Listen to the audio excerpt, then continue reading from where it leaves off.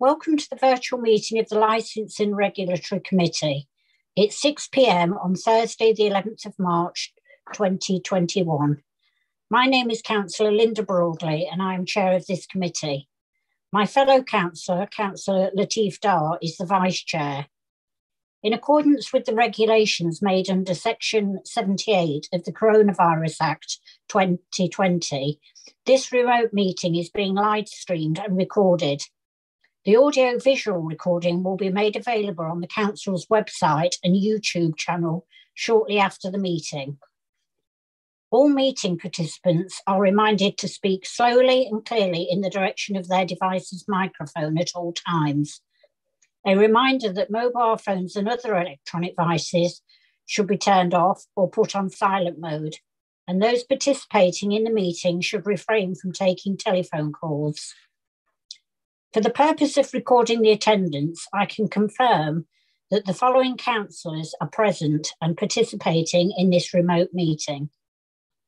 Rosemary Adams, myself, Linda Broadley, David Carter, Michael Charlesworth, the Vice Chair, Latif Dar, Kamal Gattarata, sorry if I pronounced that wrong, Jeffrey Kaufman, Lily Kaufman, Claire Kowalski, and Helen Lloydell. We also have the following officers in attendance: Samuel Ball, Assistant Solicitor, Emily Burns, Administrative Assistant, acting for the Democratic Services Officer, Tony Crawthorne, Regulatory Services Manager, Dave Gill, Head of Law and Democracy and the Monitoring Officer, and Philippa Fisher, Head of Customer Services and Transformation. For the purpose of the regulations, I can confirm that before the remote meeting went live, all participants confirmed that they can see and or hear all of the participants. This meeting will be conducted in accordance with the Council's adopted remote meeting procedure rules, a summary of which is attached to tonight's agenda for reference. May I also politely remind all participants that they must not act in a disloyal or disruptive manner or otherwise interfere with the committee's proper conduct of its business. Thank you.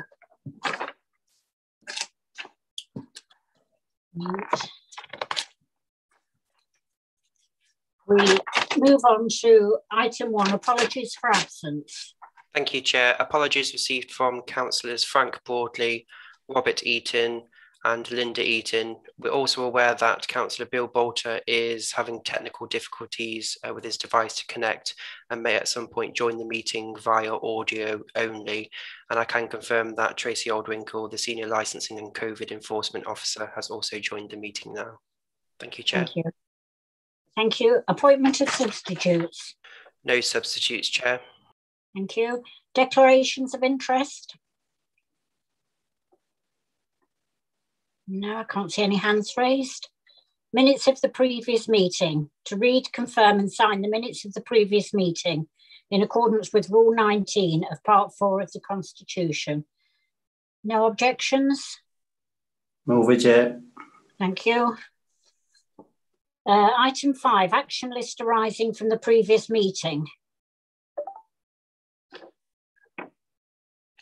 To read, confirm and note the action list arising from the previous meeting. Is there any actions on that?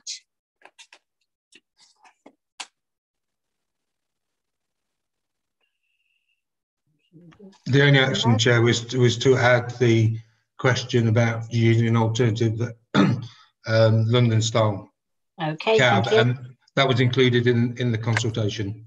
Okay, lovely, thank you. Petitions and deputations. None received, Chair. Thank you. Item 7, review of Public Spaces Protection Order, Regulation of Dogs 2021. A report from the Regulatory Service Manager, please. Thank you, Chair.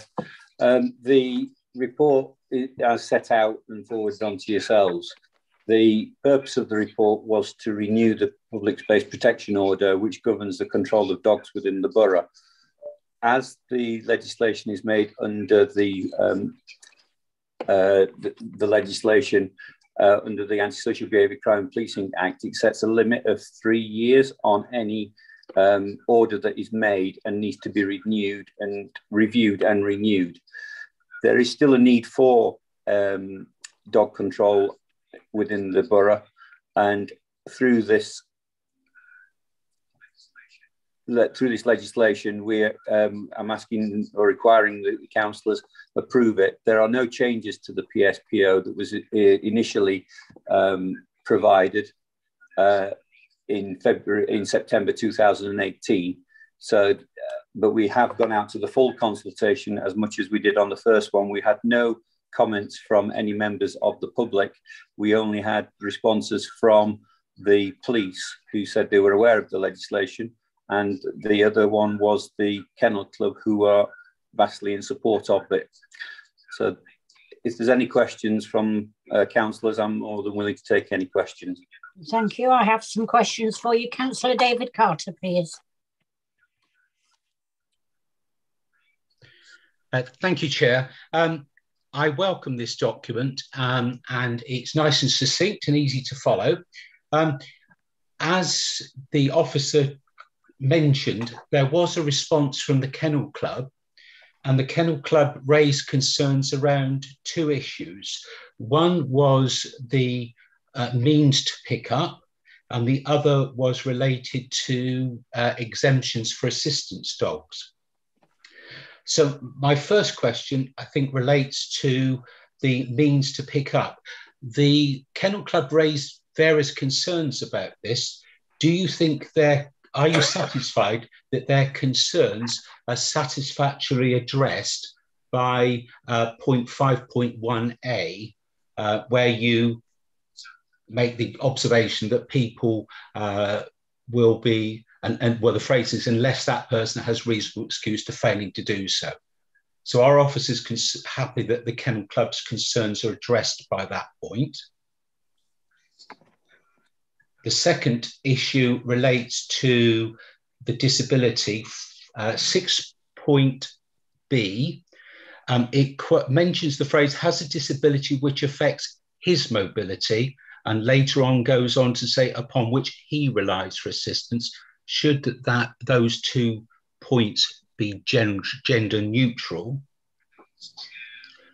And the third question that relates to this part of it is where it talks about a prescribed charity. 5 prescribed charities are listed in 7E. However, they do not include 4 charities which are listed on the Assistant Dogs UK website as being charities. Is there a reason for the omission of Dog Aid, Dogs for Good, the Seeing Dogs Alliance, and Medical Detection Dogs? Thank you very much, Councillor Carter, Chair. In answer to the questions, the means to pick up are covered within that 5.1 and do place responsibilities on somebody in charge of a dog. So it covers anybody who's in charge of a dog to take action to pick up any waste that is there. In terms of the issues you're talking about, it being gender neutral, I've got no objections to changing that policy. It's just, I say, this is the one that was approved previously, and it has just been reproduced in terms of the document to indicate what will be on it, and sealed and signed by the Chief Executive and the Mayor of the Council. In terms of the final one, in terms of the list of, on the animal aid, the list that we've been provided with was actually from the original legislation, the original guidance document that we were provided with back in 2018. I can go back and visit that prior to this being signed off and add any additional ones, but that's why the guidance there for those 5 is there, and not the additional ones that are on the animal welfare side. Okay, does that answer your question, Councillor Carter? Yes, it does. Thank you very much. Can I just raise one other query? or series of queries, which are really more typographic or accuracy, and that relates to Schedule 3, exclusion of dogs. And there appears to be 3 inaccuracies in that list. Map number 15 refers to the Morewoods play area. My understanding is that Morewoods is spelt with a single O. Map number 16, Rosemead Park, is on Rosemead Drive, not Rosemead Road. And map 20 refers to Hillfield Park on Robert Ragg Way, whereas it should be Florence Ragg Way. And actually, when you look at the map further on in the document, it even attributes Robert Ragg Way to being in Wigston. So those are perhaps inaccuracies that ought to be corrected. And apologies if they were on the original document and not picked up then. Okay, thank you, Councillor Carter. Mr. Ball, you wanted to say something? Yeah, if it assists, before the PSPO, if members are minded to approve and recommend up to full council, in relation to Councillor Carter's point about gender neutrality, we can simply insert an interpretation clause into the PSPO, so references to gender go each way, and we can make all the necessary amendments before that goes up. Okay, lovely. Thank you, Chair. Thank you. Councillor Helen Lloydell. Yes, thank you, Chair. I just wanted to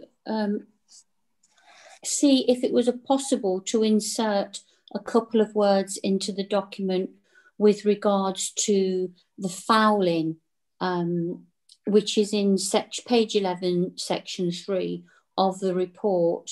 It's talking about fouling, meaning it's an offence if a dog defecates at any time on land to which the public has access to without it being removed.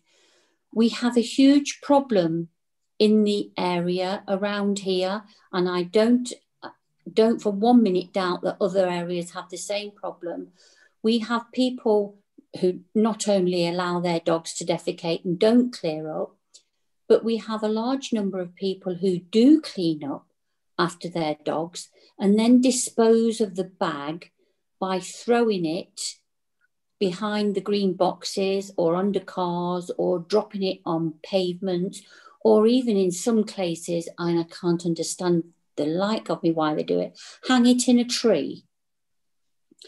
Would it be possible in this document to insert something about disposal in the appropriate manner? We do have bins around the borough. People are able to take them home.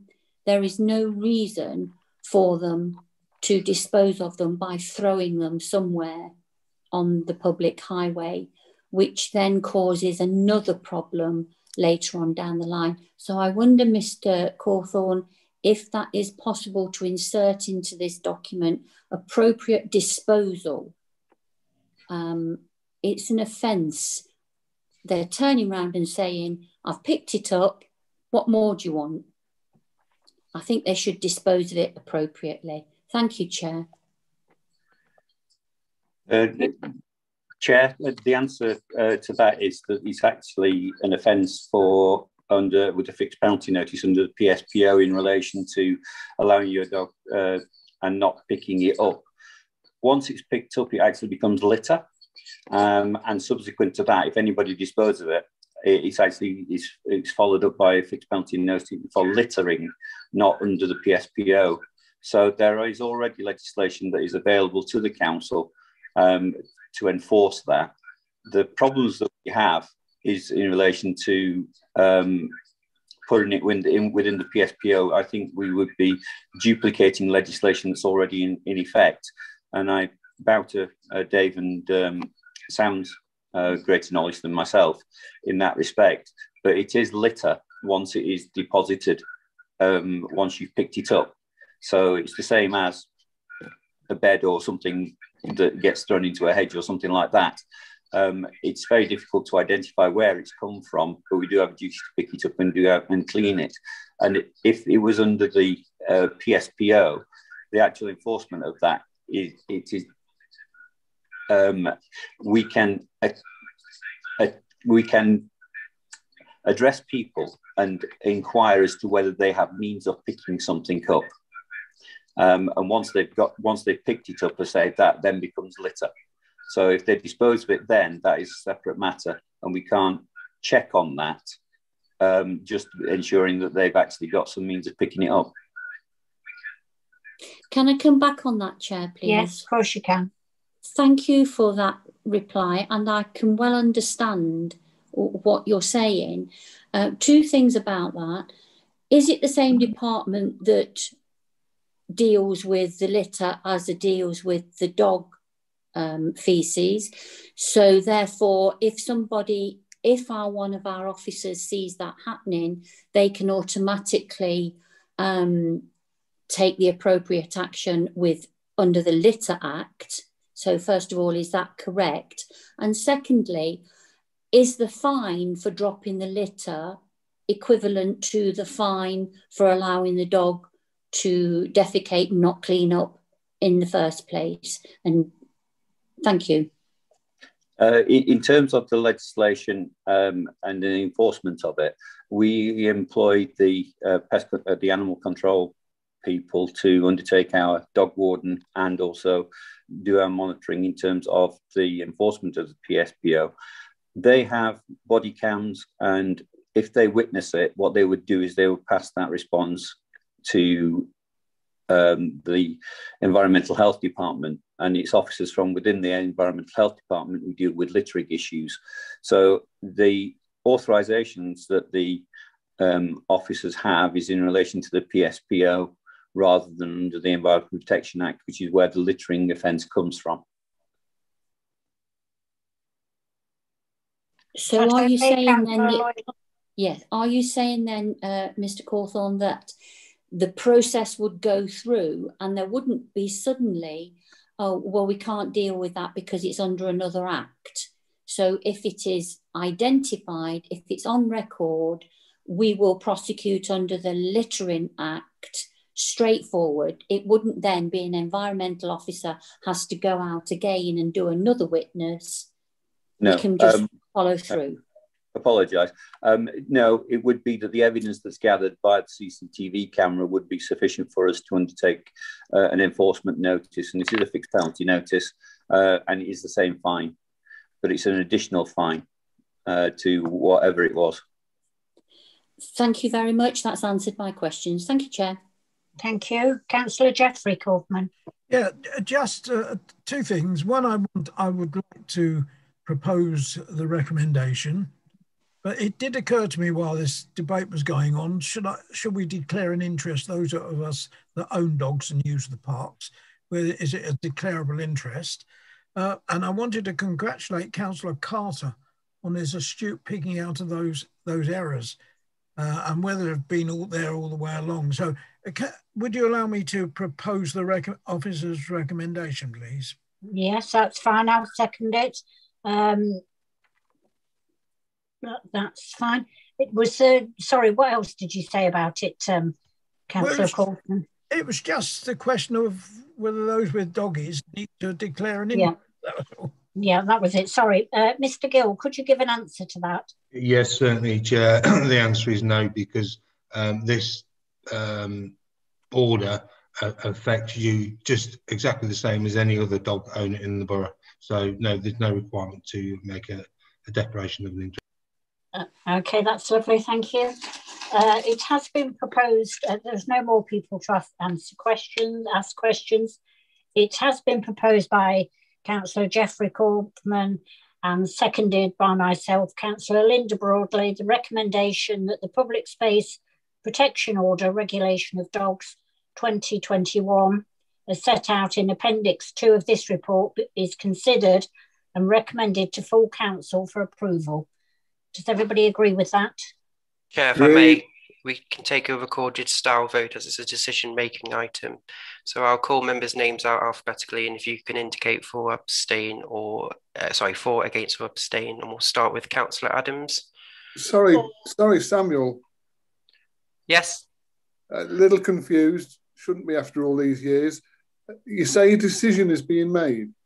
So the decision is to recommend the PSPO up to full council. So in accordance with our remote procedure rules, we will do a recorded style vote. Does that clarify that, Councillor Charlesworth?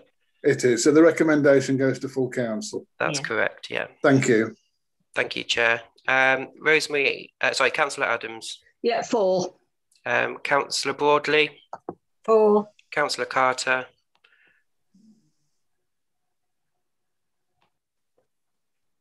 4. Councillor Charlesworth. 4. Councillor Dar. 4. Councillor Gattaraya. 4. Councillor Jeffrey Kaufman. 4. Councillor Lily Kaufman. 4. Councillor Kozlowski. 4. And Councillor Lloydall. 4. That's unanimous in favour, Chair. Thank you. Thank you. We move on to item 8, the review of the Hackney Carriage and Private Hire Licensing Policy, March 2021. The report from the Regulatory Service Manager, please. Thank you, Chair. Sorry about that. I've just realised you sent a supplementary out to members, which unfortunately wasn't sent until quite late, and some of us haven't been able to read it. Mr. Ball, could you put it on the screen and give us some time for members to be able to read this as it's part of the report? Absolutely, Chair. I've now presenting the first page of the addendum. If all members, once they've read the first, can everybody read that? Or shall I zoom in a bit? Okay. Yeah, that's better. There we go. Chair, if you guide me as to when I can move down, and we'll take an indicator from the speed of your reading, okay? Okay.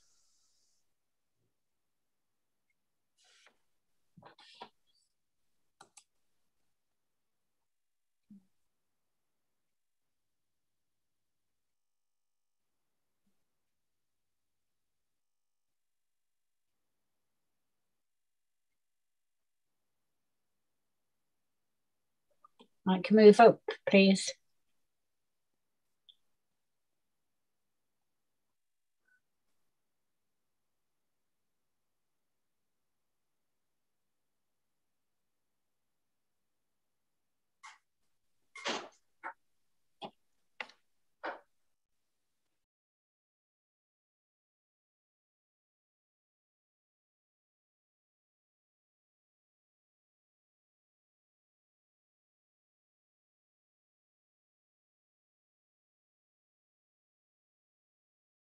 Okay.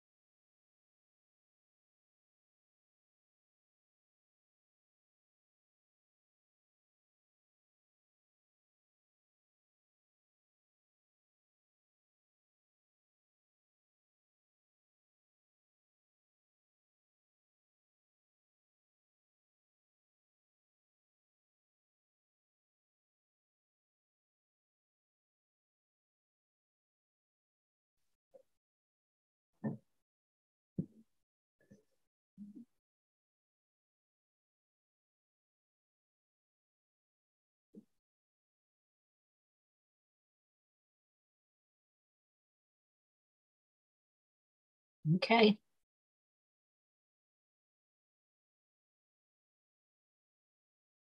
That's the last page, Chair. Thank you.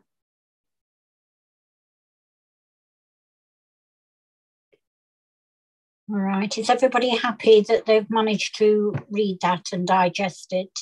Or does anybody require anything any longer? Can't see any hands up. So we'll continue then.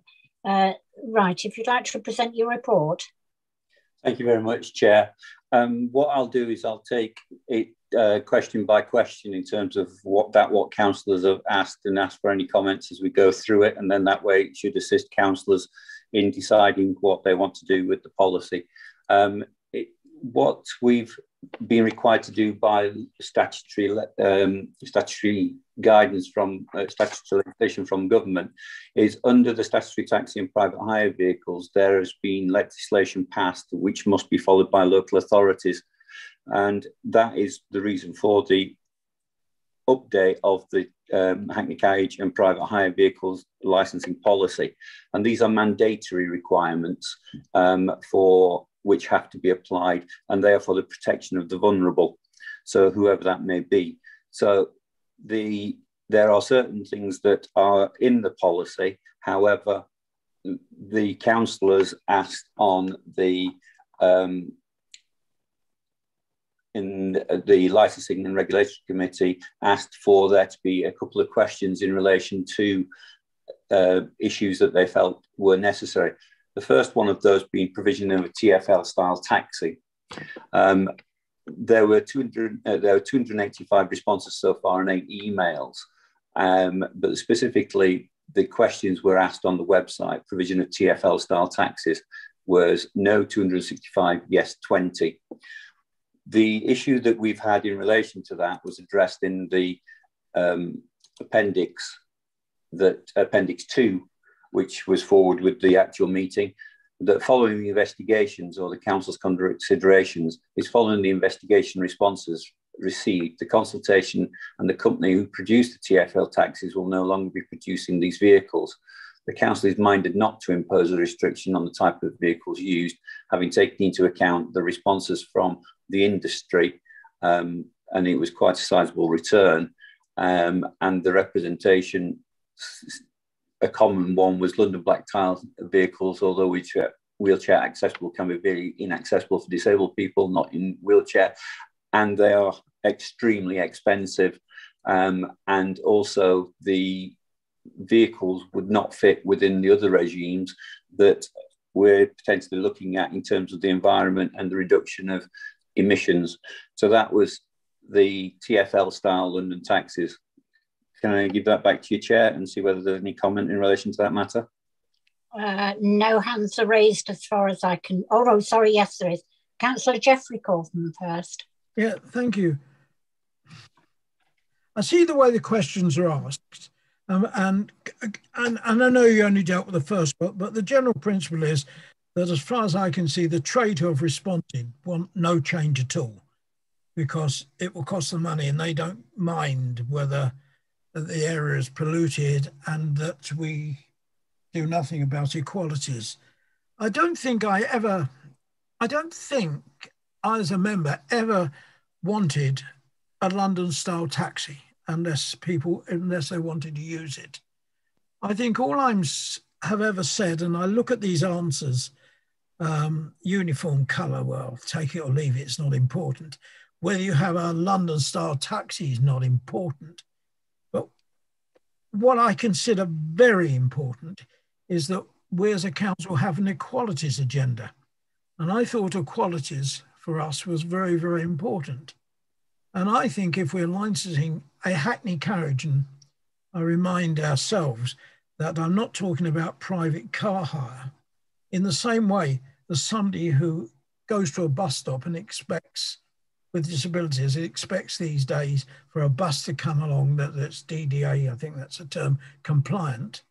When you're hailing a taxi, a Hackney carriage, I think we should be insisting that it is DDA compliant and you can get a wheelchair on board. If I've read the report correctly, we talk about allowing them, those that we're helping it by saying you can have a taxi that's in perfect condition up to 10 years. So in order to encourage you, you can keep your taxi for 10 years if it's DDA compliant. I'm not asking that tomorrow everybody has to go and have a DDA compliant vehicle. I think all I'm saying is as far as equalities are concerned, which I thought as a local authority, we thought were very, very important, particularly equalities for people with disabilities. I think they're one of the 9 protected whatever that we've been told over the years. I think we should be saying that a date in the future, I don't mind whether it's a London taxi, I don't really care the colour, but we should say that it's available for people in wheelchairs, because you will hail it in the street.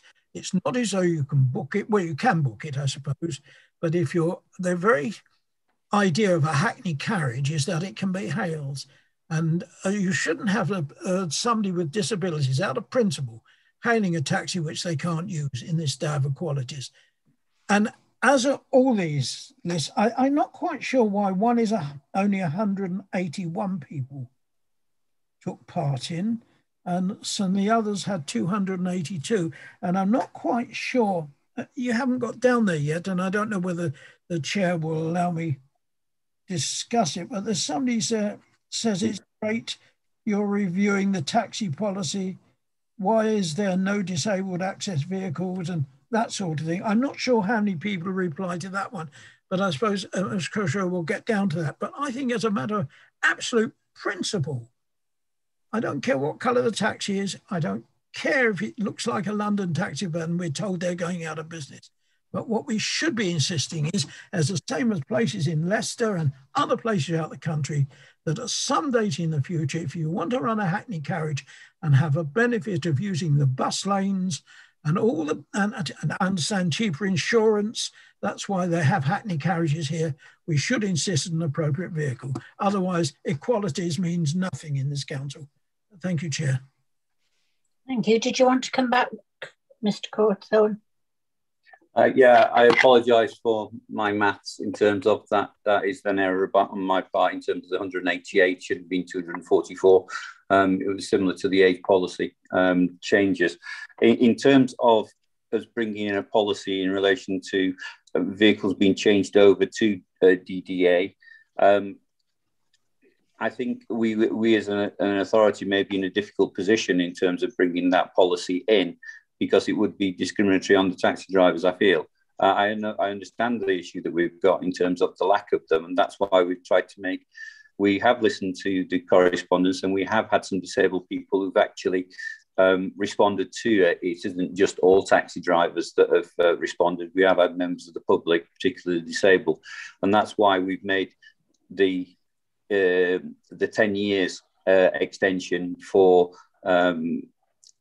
disabled vehicles or DDA compatible vehicles to be used for 10 years, because they are expensive in terms of what they're doing. So I apologise if that's a short answer, but that's a short issue, I'm afraid. Councillor Cawthorne, before you come in, can I bring in Mr. Gill, please? Thank you very much, Chair. I reiterate or support what Mr. Cawthorne has said. But one of the fundamental issues in respect of requiring taxis or hackneys all to be wheelchair accessible is that ultimately there is no demand in the borough. We have no complaints from people who are disabled that they want or can't access vehicles. The other point that has been made is that not all people with disabilities are in wheelchairs, and the London style cab is not appropriate for every type of disability. In the absence, I see great difficulty in us unilaterally deciding that at some point in the future, every vehicle in our fleet is going to be wheelchair accessible, because the reality is all that will happen is the drivers that we currently have will go to Wolverhampton, where there's no such policy. They will go to the city, to Blaby, and then we will have no taxis that are registered in the borough, which means that we will have no control over the fleet in general, because the only people that can take action against a taxi is the licensing authority that has licensed it. So if one of our taxi drivers misbehaves in the city have to come to us and we take the action. And likewise, If one of theirs misbehaves in Oadby, we have to go to the city and ask them to take the action.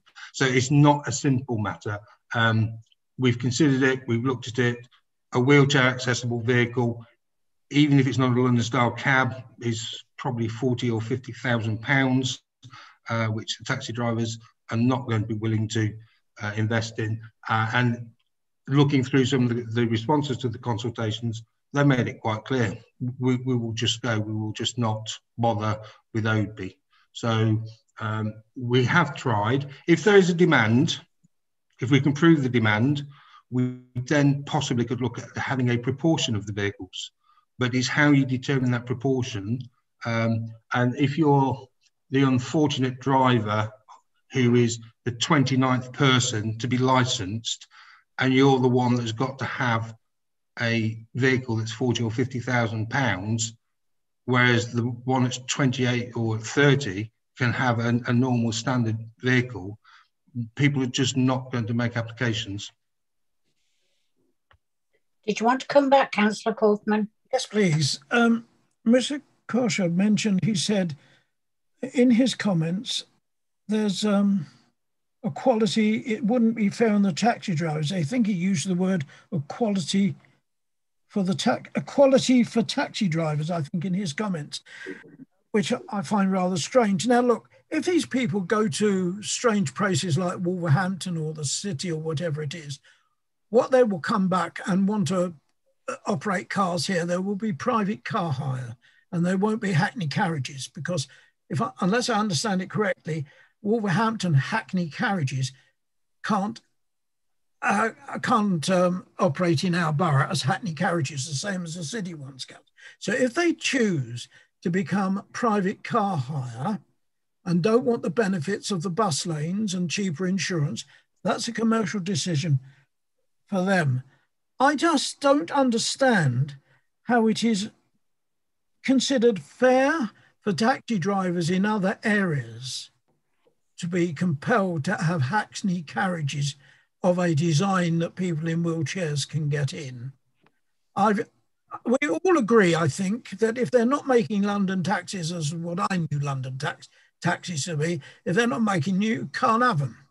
But what is certainly being made this day and age is vehicles being used as hackney carriages which have wheelchair access. We know that. And if they don't want it, okay, but we have it as a duty. And to say there's no demand, well, I don't suppose there's much demand to turn the buses into DDR compliant.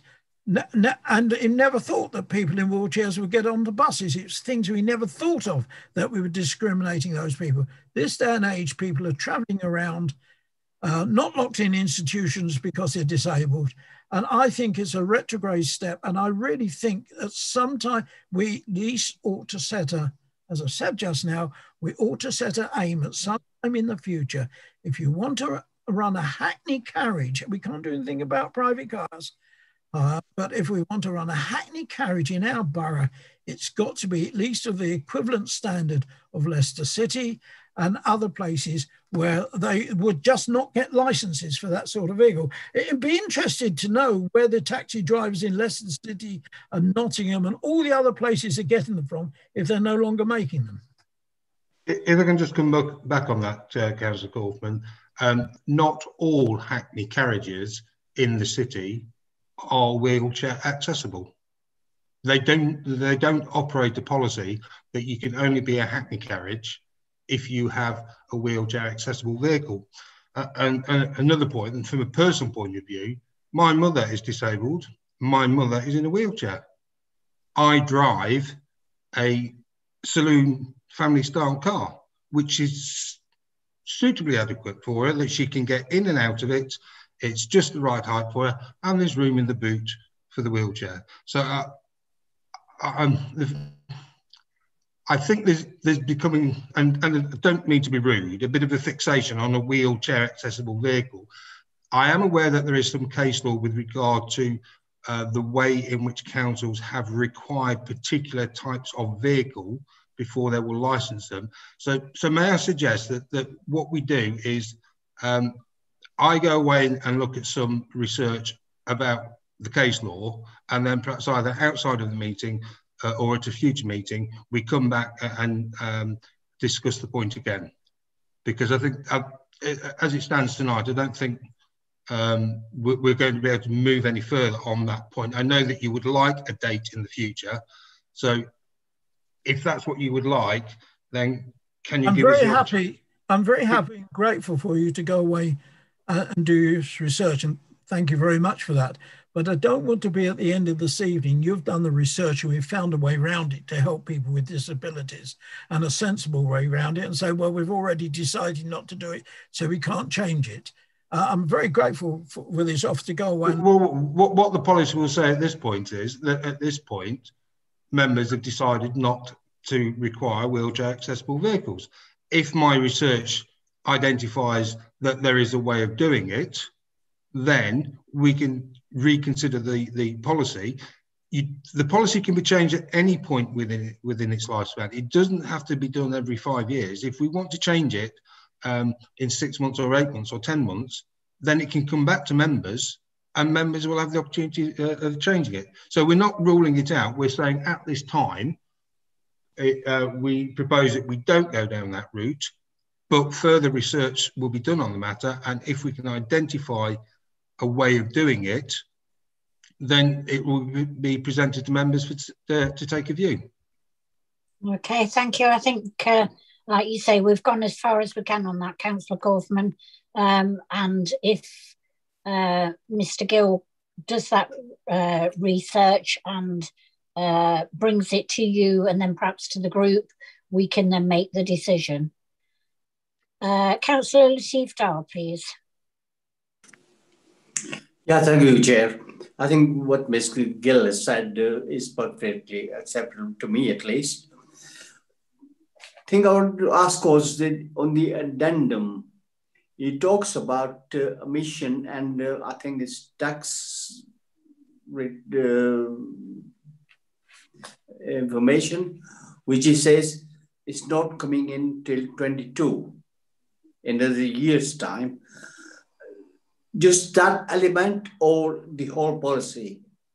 After that answer, I'll move the recommendation, Chair. Thank you. Thank you. Thank you, Chair. The position is that if you approve the policy, then we could determine the date that we could set it. We would obviously need to notify people of the policies changing. My view would be that the policy be approved from the 1st of April, which gives us the ability to make any slight amendments that are required and notify the trade. The addendum with regard to the tax changes in HMRC, that only was published this week, and that's the reason why it forms part of the addendum. Government have decided that taxi drivers and operators form part of what may be determined as the black economy. And they are keen to ensure that people pay their full liabilities in terms of tax, etc. So that is why they're going to require us to make sure that people have notified the taxman that that's what they're doing and they're properly registered.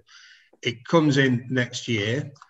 We have brought it to your attention for information because what we will need to do when that comes in is we will need to amend the policy to reflect the documentation that we require. And if that's coming in next year, rather than having to reconsult and everything on the policy, because it's a change of fact and law, what we're proposing is that delegated authority be given to change the policy to reflect the government position. I hope that answers the question. Yeah, thank you, Mr. Gill. It's quite crafty of the government to get licensing committees to do their work for them to get the taxes in, isn't it? But there you go.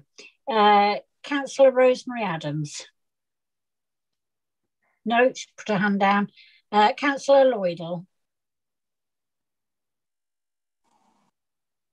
Yeah, thank you, Chair.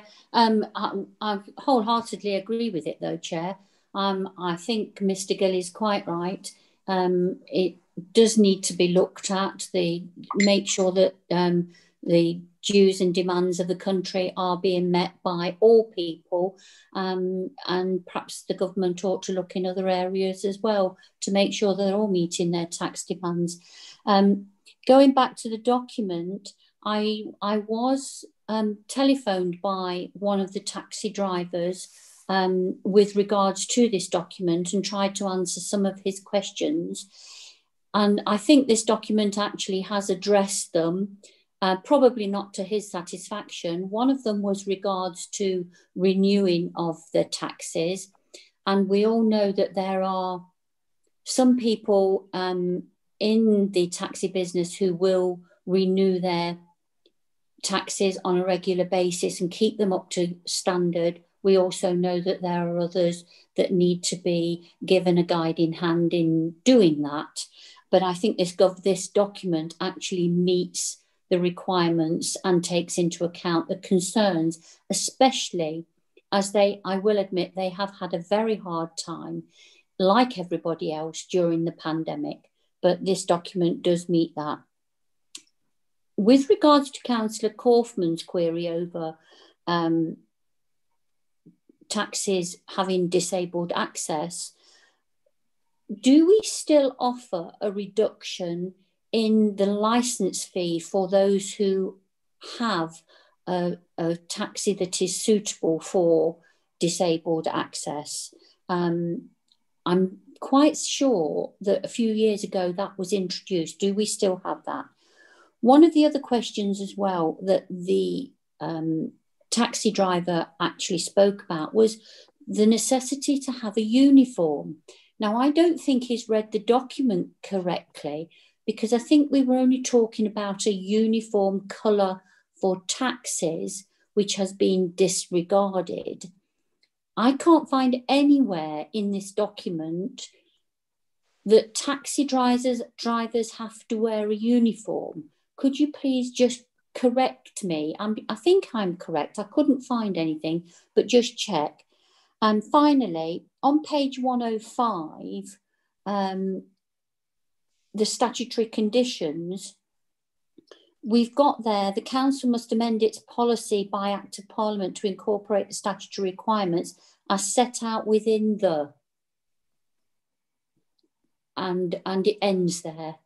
I think that probably needs to be finished off correctly. So it's just a question now about uniform, question about reduction for licences for disabled access vehicles. Otherwise, Chair, I'm fully supportive of this document. Thank you. Thank you, Councillor Lloydell. I'll just add one further question before I bring Tracy, the Senior Licensing Officer, in to answer them. Vehicles of 10 years of age that are going to require a new vehicle, is this going to be on a sliding scale?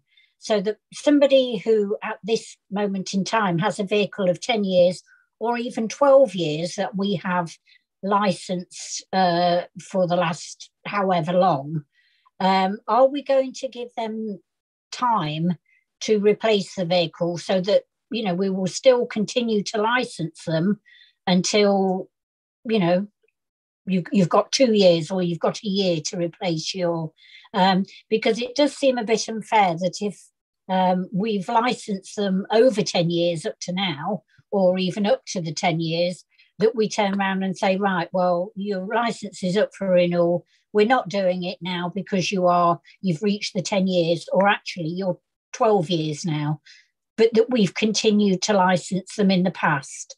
I just need that if that is the case, then there is some sliding scale to say, look, your vehicle's 12 years old. We have always licensed it.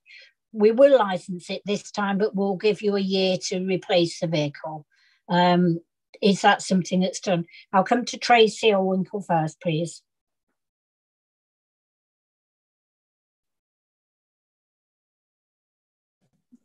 Good evening, Chair. Good evening. In relation to the disabled vehicles, We do offer a 25% discount for people that are licensing vehicles for wheelchair access and that sort of thing. And I don't believe that's going to change. In relation to the other matters, can I ask that you speak to Mr. Cawthorne, as he's the one that's written the report, and I've been mainly on COVID stuff, so I wouldn't want to speak out of turn. Right, Mr. Cawthorne then, please.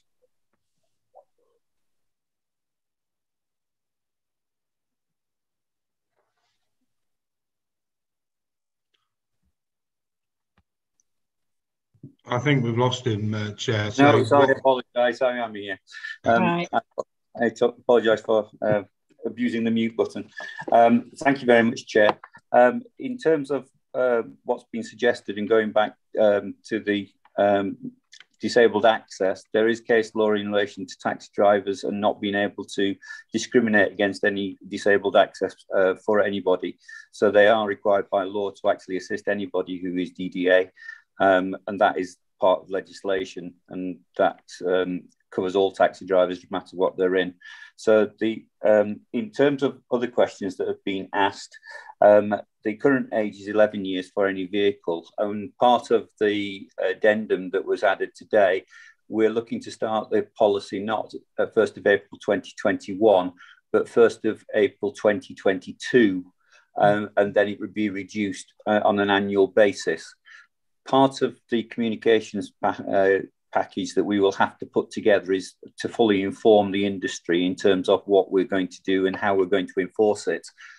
Currently, any vehicle over the age of 11 years of age, we are not licensing, and that has been the policy for all the way through the last document. We have done, in exceptional circumstances,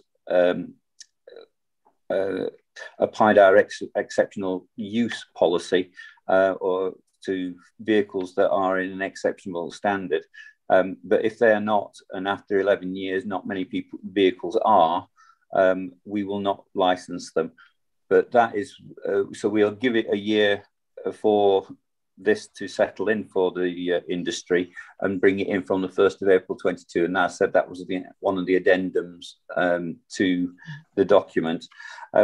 If the Chair could advise me of what the other questions were, and I'll answer them one by one, if that's possible. Councillor Lloydell, I can perhaps assist. One of the questions was about a uniform for drivers. You're quite right, Councillor Lloydell. The driver had misread the policy. It was a reference to a uniform colour for vehicles, not a uniform to be worn by the drivers. And I think...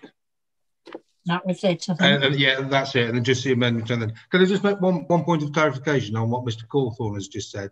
Yes. Whilst the policy will come into force on the 1st of April 2021, the vehicle age section of that policy will not come into force until the 1st of April 2022, provided members agree with that. So anybody that currently has a vehicle that is pushing up to the 11-year age limit, they will have 12 months to give themselves an opportunity to get a new vehicle.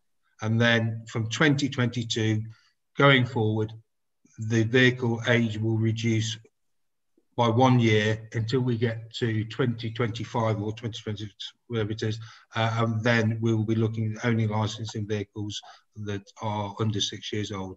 And part of that is going back to what Councillor Cawthorne was saying. It's to do with the government's environmental agenda, the carbon neutral approach, and the fact that come 2030 there'll be no new petrol and diesel vehicles being sold. So that is the intention of the policy. Okay, that's lovely. Thank you. Chairman, I'm sorry to cut across you on that. I do apologise for doing that. But with regards to what Mr. Gill has just said, can we have assurances from Mr. Gill that we are legally covered fully within the law in doing that, in that if there is an incident takes place, where a vehicle has a serious accident in this interim period and the car is out of our age that we would usually license it, are we as a council covered? There will be no comeback from the driver or the operator to say, well, the council gave us that leeway. So are we legally covered? Thank you, Chair. The position, Councillor Lloyd, is that vehicles are required to have 2 MOT tests a year, and they have them at our council-approved MOT stations. The fact that we license vehicles currently between 10 and 11 years is not an issue. And if members chose tonight not to accept this policy, you could carry on licensing vehicles up to 11 years forever. As Mr. Cawthorne said, there are occasions when we do license vehicles that are over 11 years because they are in an exceptional condition. And part of the process of that is that when they go for their MOT at that age, the examiner is not only looking at the instant fault, so to speak, the condition of the vehicle on that day, but they're also making a judgment about whether that vehicle is likely to become mechanically unroadworthy within the next 12 months. And if they think that it is, then they will refuse the MOT, and if there's no MOT, then we won't license it. So there is no liability on the council whatsoever. The bottom line is that at the end of the day, it is down to the driver and or the operator to ensure that that vehicle is in a safe condition on the road, just like you and I are with our own personal vehicles. Yeah, fine. Thank you, Chair. And the last bit of my question was on page 105, that the final bit of that paragraph be finished off, so it doesn't end with the. Thank you, Chair. I'm sorry to interrupt you. That's quite right, Councillor Lloyd. Did you want to second Councillor Dar's motion? Yes, Chair, I will quite happily do that. I will second the motion. Okay, so it has been proposed by Councillor Dar and seconded by Councillor Helen Lloydell. Is everybody in favour? Please raise their hands if you are not. Chair, again, in accordance with the remote procedure rules, I need to take a recorded style vote. Okay.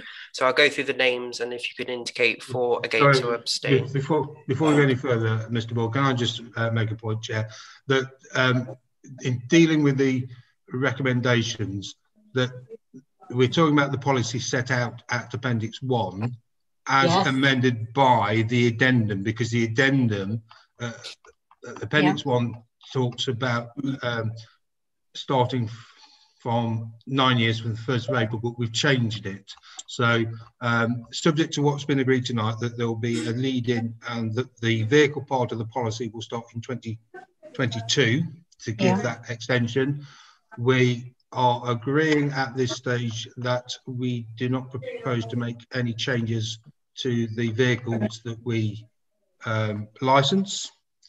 We are saying there's no standardised colour for the fleet, and again, the vehicle age policy is approved. There's also the further recommendation, Chair, because the consultation technically doesn't close until the 16th.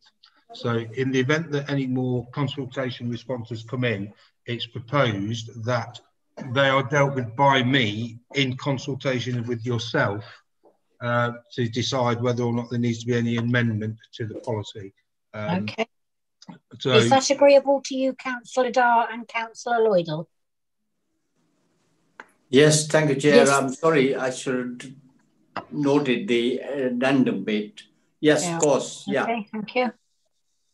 Sorry, Councillor Lloyd, were you in agreement? Yes, thank you, Chair. Thank you. Councillor, sorry, Mr. Ball, then, please, if you want to take the vote. Thank you, Chair. Councillor Adams. 4. Councillor Broadley. 4. Councillor Carter. 4. Councillor Charlesworth. 4. Councillor Dar. 4. Councillor Gattaraya. 4. Councillor Jeffrey Corfin. 4.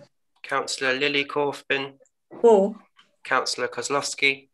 4. And Councillor Lloydell. 4. Once again, unanimous in favour, Chair. Thank you. Well, that concludes the business of this licensing and regulatory committee. So I would like to wish you all a good night. Thank you.